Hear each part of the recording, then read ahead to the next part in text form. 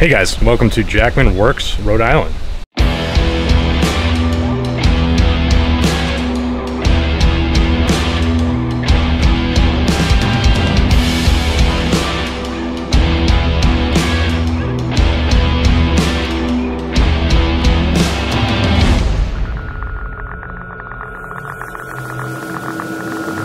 Come on in, I'll show you around the shop.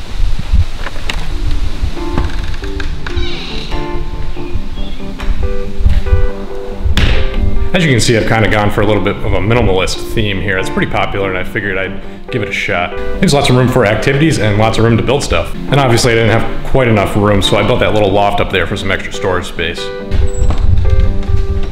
Yeah, so that's it. Not really a whole lot to see actually, but there's a lot to see outside, so let me show you around. This is my work truck here. It's as much of a tool as anything in my shop is, really. So the majority of the lumber loads I get actually go up on the roof. I have these extra long bars that are actually made for utility vans, but that actually enables me when I get to my destination to unload the lumber a lot easier because I can slide it out on the end of the bars and then lift it onto my shoulders and bring it into the shop. And special bonus, it's actually able to fit 2 kayaks in the center and a bike on either side all at the same time. Then right behind that I have my 5x8 utility trailer. There's actually a video putting the sides onto this, but anything that's too big to fit in the element, which isn't much, will go in here. I'll deliver big loads of Adirondack chairs or things like that in the back of the trailer. And I tow it right behind the element. Probably hear it already. It wreaks havoc on every little bit of audio recording that I do in the shop. But right here, next to the shop, is my private little river that runs behind it. And right out there is the shop waterfall. Let's walk back so we can see a little bit closer. That's my yacht.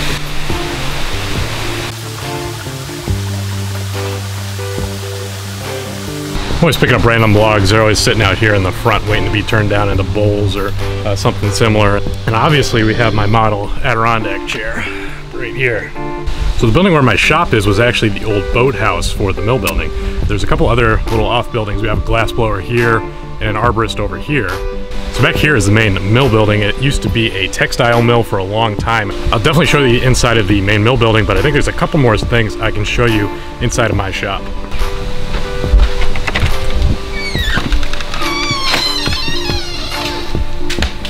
So welcome to the real Jackman Works, Rhode Island. This is a 22 by 22 foot workspace with a 10-foot ceiling, except for the little closet over there, which is about 7 feet by 6 feet. Has some loft storage on top and storage on the wall. I'll show you a little bit more about that later. When I first moved in here, I took all the measurements of the shop, transferred those onto SketchUp, and imported all of my tools so I could do a shop layout. That way I could move things around digitally so I could figure out the layout before I actually put stuff in place in the shop physically. So the main feature of the shop is actually this center island here, which consists of my table saw and my 2 workbenches that are made from pallets. There's a video on my channel of the construction of these. Everything else is laid out around the perimeter of this center island. And I guess we'll just start at one side and walk around and see everything that's in here. So over here in this first corner is the CNC. This is an Invendables X-Carve, the bigger version. So the table holding up the CNC was a custom piece that I built. There's actually a video for that too. Inside the drawer are all my router bits and CNC, miscellaneous CNC parts. The control unit for the CNC is housed over here on a shelf. This shelf up here actually holds my laptop while I'm operating the CNC. And then underneath is storage for saw horses and some miscellaneous lumber. The X-Carve is an entry-level CNC, so it has its limitations, but it's worked pretty well in my shop so far. Parked next to the CNC is my main dust collector. It's a 1.5 horsepower unit with the filter cartridge on top. I have this hooked up to a couple of the stretchy Rockler hoses. One runs on the ground over to my table saw, and the other runs over to this vacuum, so that's always in place so I can quickly sweep the floors with that and clean all the dust up. So moving over here, I have a power strip on the wall, so I have plenty of power and plenty of places to plug things in. Have some levels, squares, and my track saw track hanging up on the wall. All my metal scrap storage is actually just sitting in a trash bin over here so I can pull pieces out when I need them. I don't use that too often. Then I have my Rockler T-Track table sitting over here. This thing's awesome. I got the wheels on it so I can move it around for projects like the Adirondack chairs. So with each process in the assembly line, I can move the pieces around with me around the shop. Underneath the T-Track table, I store my Pancake air compressor, which just plugs into the power strip. And if I need to wheel this thing around, I just unplug it. Then tucked away in this corner against the French cleat wall, I have my vacuum system, which is hooked up to my shop vac. I have the Rockler dust separator along with the hose reel, which is 20 feet, so it'll reach basically anywhere in the shop to clean up the dust. More importantly, it reaches all sides of my workbench for things like sanding. Then over here on my flip-top tool table, I have my belt spindle sander on top, and on the underside is my 13-inch thickness planer. Depending on which one I'm using, I can flip it around to access that tool. I figured when I moved into this bigger shop, I would actually get rid of this, but it's worked so well, I've just kept it in place as is. Then back behind me is the infamous French cleat clamp and peanut butter wall. The far side over there holds all of my long pipe clamps, and then the shorter bar clamps are across here, with my smaller spring clamps next to those. All the metal brackets that hold these up actually came from a local retail store that was closing when we moved here, and I bought a bunch of those, saved them from the dumpster. And then all of my most used hardware is housed in these peanut butter jars, proudly displayed on the French cleat wall. I have so many peanut butter jars because I've been saving them since college because they were so useful, so just figured I would save them from the dumpster and use them for this instead. Now in the center of the shop is the center island, which has the table saw and these two separate pallet wood workbenches here. This is my main workhorse and where most of the work gets done. The workbenches give me a solid work surface for all operations, and then underneath I have a lot of additional storage for things like my chainsaw, some toolboxes, my vise, and miscellaneous other materials. And then the wing of my table saw is home to my router lift, and underneath that is storage for a few of the table saw sleds that I have. You'll see these 5-gallon buckets kind of scattered around my shop. I use them for lumber storage. It started as more of a temporary solution, but it proved to be a pretty great idea because they're easy to move around. You can tuck them in different corners, and they store all different lengths of material. So for an example, this guy here is a bunch of pallet slats that I saved from the dumpster. So if we come on over to this side of the French cleat wall, you can see all the other storage and everything. So in this corner we have the storage loft and French cleat storage wall that I built. That's for clamp storage and hardware storage on that side. And inside, a lot of people ask me, it's actually a shared space. It's for a fridge and a microwave that I share with my neighbor Bob. And then out here I have... Can I borrow a tape measure from you, please? I used this here for my drill press storage, which was actually a temporary solution originally. So up top on the loft, I store my lesser used items. I have things like some veneer, some Formica, some specialty things like acrylic tubes, chicken wire, my sanding carpet, some logs, and just stuff that I don't want cluttering the floor space, so I stick it up there until I really need it, and then I'll climb up there and get it. Then my prized Jime Di Resta ice pick, which I haven't had to use yet. So sticking out on this side of the shop, I have my 16 by 42 inch lathe. It's a 1.5 horsepower motor, actually runs on regular 120 outlet. There's enough room to store my trash can underneath there and a couple of logs that are gonna end up being bowl blanks eventually. I have the headstock towards the wall and have it sticking out onto the floor so I can access all three sides of it for shooting camera angles and also accessing the back sides of bowls or whatever for sanding. It also lends itself for easier cleanup without all the sawdust stuck against the wall. So this is a Craigslist find. It was an upgrade from my old Harbor Freight lathe, which was decent for the price, but really couldn't handle the stuff that I was trying to throw at it. It's actually the same lathe that my friend has. Calton.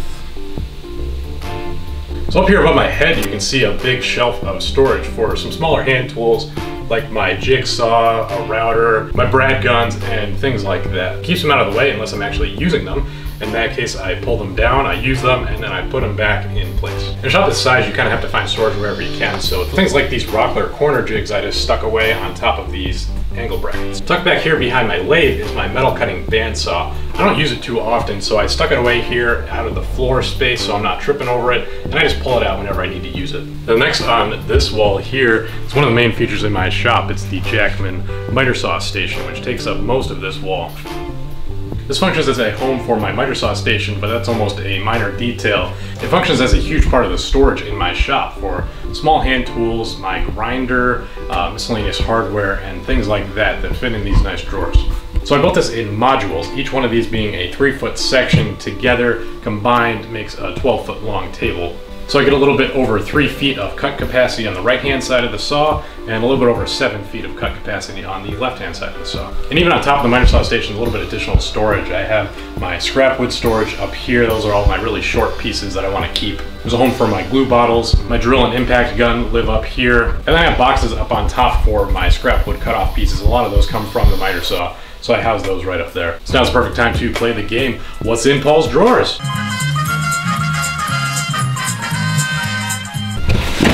Hardware, grandfather's peanut butter jar. PVC plastic scrap pieces, saved from the dumpster. My grinder and sharpening station. Hardware, metalworking bits, glue up bits, still needs to be organized. All my fastening tools, all of my cutting tools, all of my grabbing tools, and all of my measuring tools. Bonus drawer, notebooks, carbon paper, pieces of paper, big mess. Random bits of foam, nothing.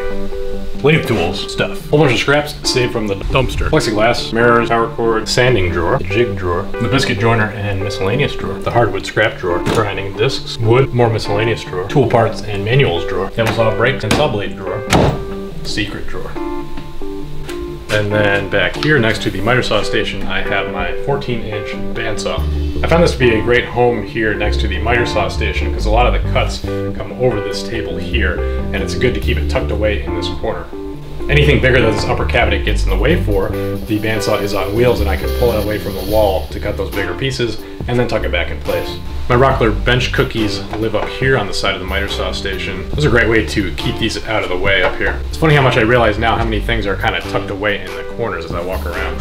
Have my adjustable ladder here tucked away behind the bandsaw as well. This is an expanding extension ladder. Works as a step ladder and also a, I think, 22-foot extension ladder. My lathe tools live under this window here because my lathe used to live in this corner and I just have not transferred them over to the new location yet. So over here in this corner is some more of these 5-gallon buckets that I use for storage. Mostly it's lumber storage. I have some more of this apple bin cherry that I saved from the dumpster. Some more pallet wood saved from the dumpster. And then inside this stack of 3 buckets is my collection of glass blowing scrap glass that I saved out of the dumpster. And then up here on the wall is the super secret white box. Moving on. And then over here on the last wall, I have my extension cord. I pull this out whenever I need power at the workbench and then reel it back up to get it out of the way when I'm done. You'll notice how many windows there are in here. There's actually a total of 8 around the outside of the shop. And these window sills have proved to be really handy for storing things like my cordless battery charger, my branding iron, and whatever this is. And the last thing here is my metal finishing cabinet. This came from the same place that I got all those metal brackets from. When they were closing up shop, I saved this guy from going in the dumpster. Inside, I store all of my finishes, my thinners, my rags, my gloves, and everything that kind of goes along with that whole process, including my 5-gallon glue bottle. And then obviously we have my glorious sticker collection on the outside. Little known fact, these actually aren't stickers. I've made them all into magnets, so if I get angry at guys like Jimmy, on the back of my door houses all of my PPE. Hanging up here I have my face shield, dust collection, ear protection, and my safety glasses, which I use all the time. Then hidden in behind my metal cabinet, I have a little bit of sheet goods storage. All my big pieces of plywood, foam, plexiglass, things like that. All those things live back here, sandwiched between the metal cabinet and the door. Now these 2 doors here are actually pretty great because they're not garage doors. It's actually a double door. Typically I just use this single door here on the right hand side. But if I need to cut anything like full sheets of plywood, this paint cabinet is on wheels and it rolls out of the way, and I can open both of these double doors. In this current configuration, I can cut anything up to about 4 feet in length on the table saw. If I roll the paint cabinet out of the way with the door closed, I can do about 6 feet, and then anything bigger, I just open up the doors. And the last thing worth talking about is probably on the floor and the ceiling. All of the walking surface in the shop I have covered with these anti-fatigue foam floor mats. These attach together like puzzle pieces and they form all the way around the center island, in front of the CNC, and behind the lathe where I'm standing most frequently. There's actually a couple locations in the shop where I have these super heavy-duty rubber mats that I found in the dumpster. I have these placed in the spots where I'm standing for the most amount of time, which includes in front of the lathe and in front of the table saw. And then last, up on the ceiling, I have 2 racks of lumber storage running along either side of the shop. I have a single air filtration unit. I'll run that whenever I'm doing any particularly dusty operations like sanding. It also has a built-in timer, so I can set it to run for 1 or 2 hours after I leave the shop. It's kind of clear the air so all that sawdust doesn't settle on everything. So I actually went out on social media to ask people if they had any questions about my shop layout, my tools, or anything like that. So I figured I'll go through these specific questions and then I'll show you a few of the other artists in the mill. So what are the parts that drove me the most crazy and what would I change? There's There's not a whole lot, honestly, that I would change. I've been pretty happy with the shop I've been able to put together here. I think one thing I might change in my next shop are the foam floor pads. Those are pretty lightweight and they tend to rip really easily and they get sucked up with the vacuum. So I think in the next shop I'm gonna get some more heavy-duty floor pads that will stay in place. I still haven't been able to install a full dust collection system, although I'm not sure it was entirely necessary in a shop this small. I had a dedicated hose running from the dust collector to the table saw, which is really the most important one in my opinion. It would be nice though to have a hose running to the bandsaw and also the miter saw. I actually planned ahead and built the miter saw station so there was a place to run a hose. Where is the waterfall relative to the shop? That's not a joke, it really is right outside. Your lighting setup for work and shooting videos. Well, I have those 4 fluorescent fixtures on the ceiling with 2 bulbs in each of them. They're all on a single light switch, but each of them has their own individual pole chain on it. So if I need to adapt the lighting situation in the shop depending on what I'm working on or where I'm working, I'll turn each one of those on and off until I get the lighting situation I want. Really nothing fancier than that. Because of all these windows, it was always a battle with the sun coming across the south side of this shop here across the course of the day. But I've just kind of embraced it and used it for some cool lighting situations. What's in the break room? A fridge, a microwave,